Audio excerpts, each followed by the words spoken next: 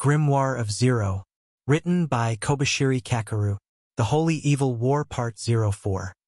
Under the light of the sun, the priest could not see the enemy.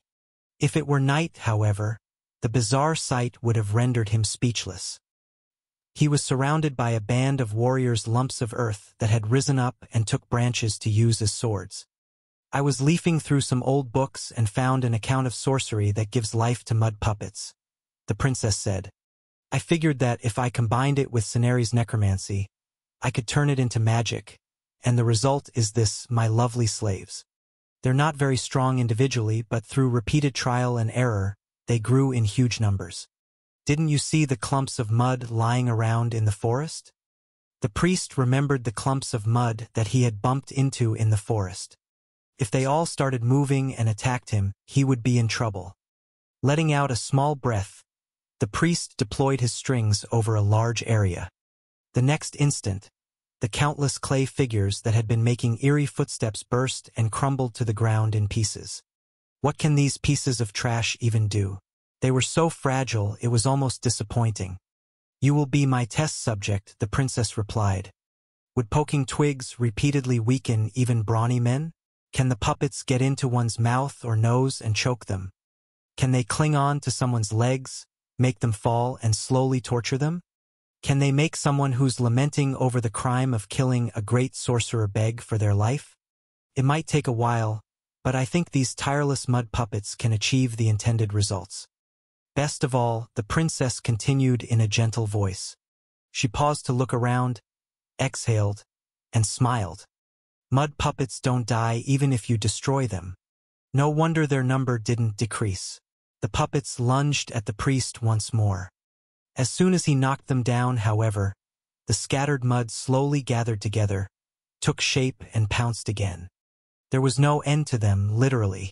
Clicking his tongue, the priest turned to escape. Running away, are we? The princess said. You're more spineless than I thought. Raoul after him. She nimbly jumped onto Raoul's back. We shouldn't chase too. No. If we let him go, he'll come after me again. It's best if we kill him now. Raoul hesitated for a moment, but when the princess urged him to hurry, he started cantering away. Things were going according to Zero's plan. Although accompanied by countless mud puppets, the princess was currently pursuing the priest of her own free will.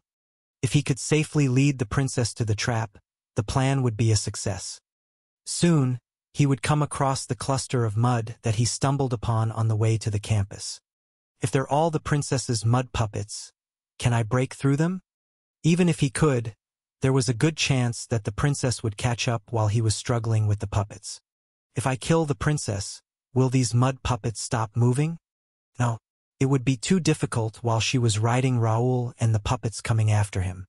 If the priest ran away, they would chase after him, but if he chased them, Raoul would instead run away. Since he could not kill her for certain, his only option was to lure her into the magic circle. If I survive until then, then the entire forest stirred. He could hear breathing, heartbeats, and small footsteps, different from the inhuman presence of the mud puppets. The priest felt irritated with himself for being considerably relieved by those countless creatures that would normally invoke disgust and fear in him. No one asked you, he spat. He had to, or he wouldn't be able to take it. That abominable rat Beastfallen is saving me again? What in the world is that? The princess asked, astonished. Rats, Raoul replied calmly. It's dangerous. Please keep your head down. As they slowed down a little, the mud puppets surrounded them, creating a shield against the swarm of rats closing in like a wave. The rats swarmed the puppets, biting and tearing them apart as soon as they regenerated, and the priest was able to run past them safely. He frowned as he noticed a tiny being clinging to a tree branch, shivering. The fact that this feeble-looking creature was the source of the dreadful swarm of rats was nothing short of astonishing. The priest twisted his strings around a branch and cut it down. Huh? With a shriek, Lily fell from above. The priest caught her as he ran past, then carried the confused and flailing Lily on his shoulders like luggage. The priest's expression grew even more grim with displeasure as he thought that he looked like mercenary carrying Zero. What are you doing, father? You think they wouldn't notice you?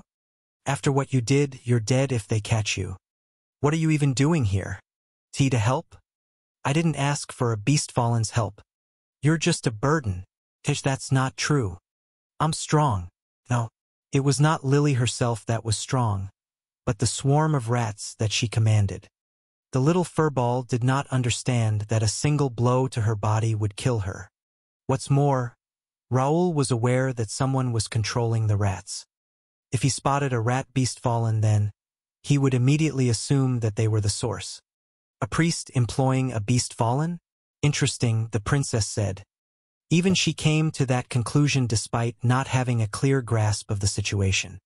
Let's get rid of it first. These annoying rats should disperse then. Lily seemed to have heard her. She started whimpering, her grasp on the priest tightening. She was nothing but a nuisance to the priest. Unlike mercenary, the priest wasn't physically strong. Someone small like Lily still weighed as much as a small child. Carrying her drastically reduced his speed. So why didn't he just leave her behind? Ditch her, said a voice in his head. It was the adjudicator part of him that spoke. Any hindrance to the mission's success, even if it was someone who had saved his life, was a burden. Which was right, getting killed along with her, or sacrificing a single Beastfallen to accomplish the mission? The answer was obvious. Abandon her. The priest realized that Raoul, closing in behind him, had thrown a spear at Lily. He knew that if he left Lily behind, it would cost her her life. His body moved on the spur of the moment. As he twisted his body to protect Lily, he felt a jolt on his shoulder.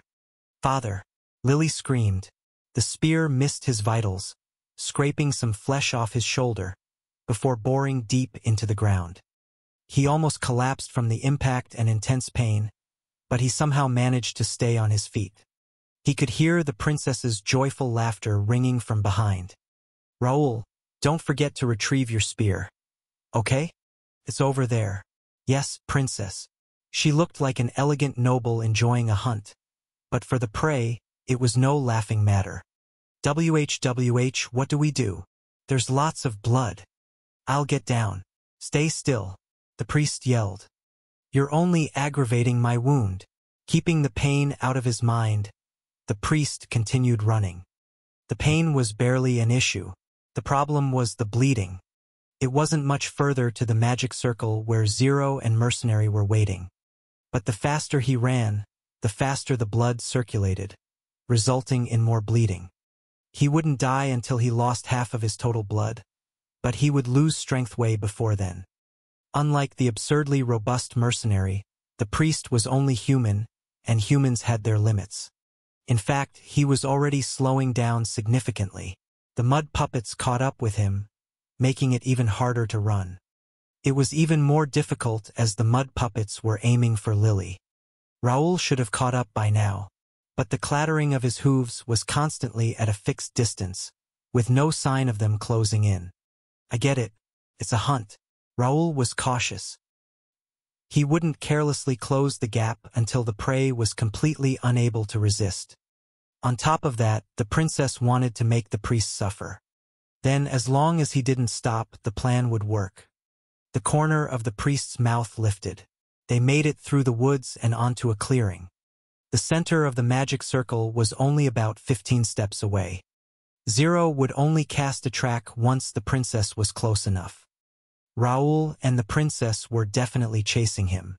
The plan was as good as a success. Father, behind you! Lily's warning and the sound of a spear cutting through the air reached his ears almost simultaneously. The prey became an easy target once it leapt out in the open. Normally, the priest would have dodged the spear, but the clinging mud puppets delayed his reaction for a split second. Be big brother! Help! Lily shouted. Even a swarm of rats couldn't stop a spear flying at this speed. But if Mercenary came out to help, they would realize that this was a trap. The plan would fail. Ridiculous, the priest thought. He will not show himself. As he braced for death, a metallic clang rang out. The spear should have hit him by now. Instead, he heard a groan. Oh shit, I shouldn't have come out. He sounded like he just made a huge mistake.